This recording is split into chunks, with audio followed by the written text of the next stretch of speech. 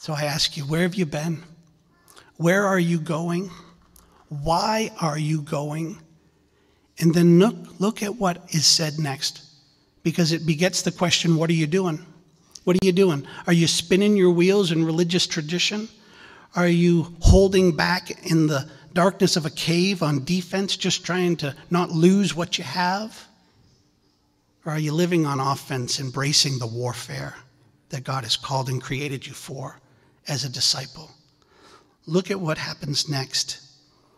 We see in verse 22, they were strengthening the souls of the disciples, encouraging them to continue in the faith.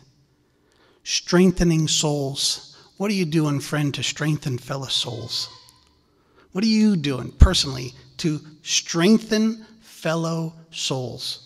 Iron sharpens iron, coming alongside and helping another to be more Christ-like, to be more commissioned, to be more committed to the commands of Christ.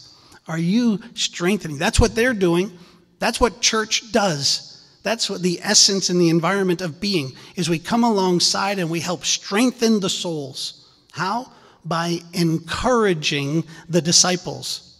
Take that word apart, and it's bringing courage to others actively, reminding the church what it is to be the church. It's not, oh, psst, you need to go to a church.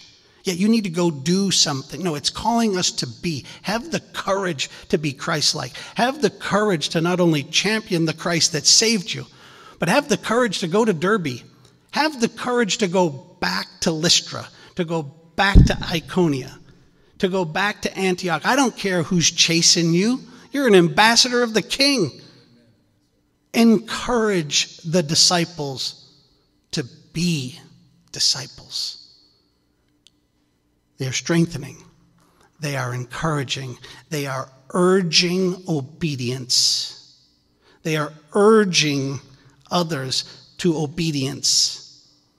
I urge you to accept this admonition to obey. And fourthly, they are inspiring faithfulness. You say, where's the inspiration? They showed up. Aren't you the guys that they tried to kill? Yes, we are. What are you doing? We're standing for our Christ and we're sharing the gospel because you need to surrender. And apparently the first time it didn't work, so I'm coming back. Do you know what might happen to you? It doesn't matter what happens to me. I've already laid down my life for my Christ. You can't kill me again. I died to self. I've been born again. There's nothing here to scare me away. Now, let's just be honest. You know what that talk is? That's crazy talk, right? Pastor Jeff, that's just crazy talk. You can't expect us to be Paul and Barnabas. Yes, I can. What makes the big hitter the big hitter? The big Spirit of God. And if you're a Christian, you have him.